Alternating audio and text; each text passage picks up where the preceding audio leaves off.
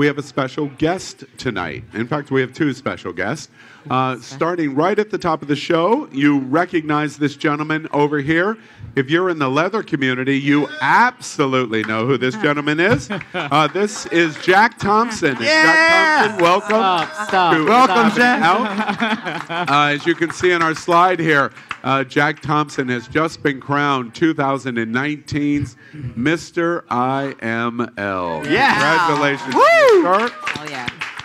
Really exciting. Not only is it historic, it's historic because he is the first trans man of color to win Mr. IML. Congratulations to you, Jack. Thank you very much.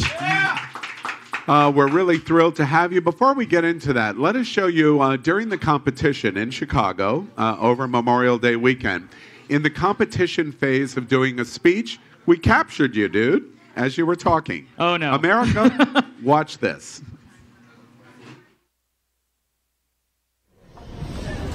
My whole life, I've been told that I am not enough. I'm not black enough, not queer enough, not smart enough, not strong enough. Hell, there are people in this room right now who don't think I'm enough of a man to be allowed on this stage. Most of us feel like we aren't enough for something or someone at some point in our lives. But when I was being trained as a sex educator, I learned to ask one of the most important questions that I will ever ask. For who? I'm not leather enough? For who? I'm not submissive enough? For who? I'm going to tell you something that it took me nearly 30 years to learn. If you're enough for you, then you are enough. Period. That's the hard part. Looking at yourself in the mirror and actually knowing that you are enough. It is not easy. I do it every day. But when you finally see yourself as enough, no one can take that away from you. So when someone makes you feel like you aren't enough for them, ask yourself, am I enough for me? Because that's the only opinion that matters. I am Jack Thompson. I'm a proud, biracial, transgender, HIV positive man, and I promise you, I am more than enough.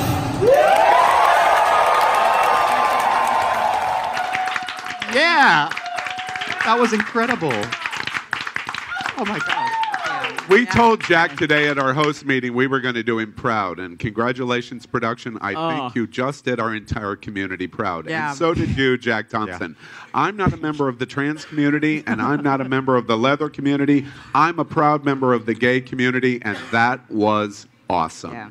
Awesome. Thank you so much. Congratulations to you. Yeah. That's actually the first time I've watched it all the way through at all. Like, I don't like watching myself on screen half the time. I'm like, oh no. Tell us what that experience is like in terms of the challenge that you made to the gay community, especially to your leather brothers, in that I am enough, and basically screw you if you don't think I am. What was that moment like for you? I mean, that exact moment is completely gone from my mind. I had listened to my speech, I recorded it, I listened to myself hearing it over and over again, and I just made sure that when I was up there, I was like, okay, did every word come out after every other word it was supposed to? Good, done, bye. Like I was so scared and nervous that I was just glad that it came out. I didn't remember anything that happened during it, but I feel like it's a cause that people can understand, no matter who you are or what your background is. Everyone has felt like they weren't enough for a job or a partner or something in their lives at some point. So it's something that we can all relate to. Yes. And I can't get enough of that speech. I want to hear it again. I didn't get enough. Right? Yeah. That's amazing. I had wanted to ask you with that. You said that this was something that you felt your whole life and not feeling enough, how we can all relate to that. And what we discussed before that and what you discussed in your speech goes into the idea of how you are now as a person and how you're going to move forward. that speech is, I think, the only one that got a standing ovation from the crowd that day, correct? Yeah. Like, That's not easy to do in a group of leather. Is that true? No, yeah, that's the only one that did. It's You say that so modestly. Yeah, I got the I only didn't standing know. ovation. People had to tell me because you can't see anything nice. past that stage. Right. So I had no idea what was happening. I just walked off and was like, "Did I do okay?" Like I was. America, I have to tell you, one other reason you may not be aware why this is a big moment that Jack Thompson is sitting here at It's Happening Out. We think that we have to overcome our broad community. Yes. Politics, the straight community, whatever you're going to define it as.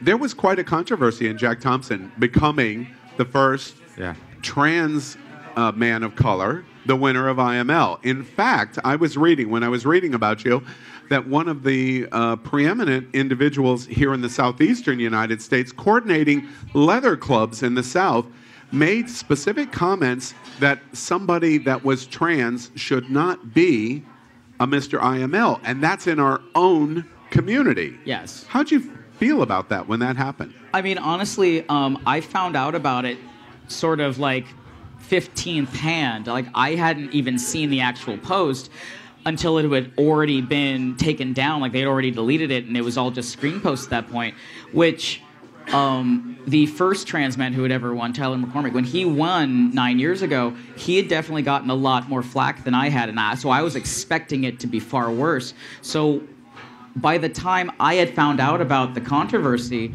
there was already a huge movement of people being like, this is not okay, we support this person. Yeah. And the hashtag, like, Jack is my IML had already started. So I had found out about it and been Very nice.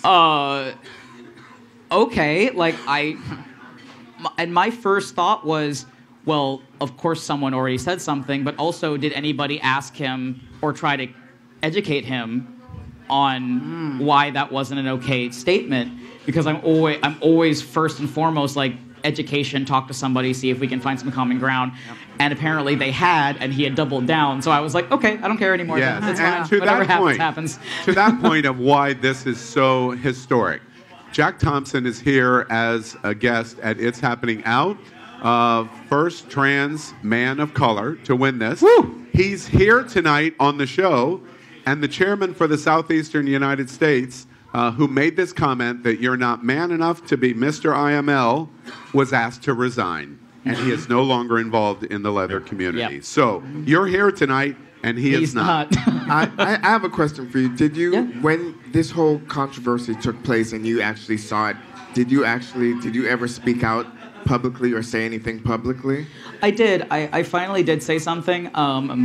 This was all happening right immediately after IML, so I was a little dumbstruck in general. So I was taken back a bit, and finally I was like, to be fair, again, I thought that the aftermath of someone like me winning was going to be a far worse of an outcome, and so, thank you.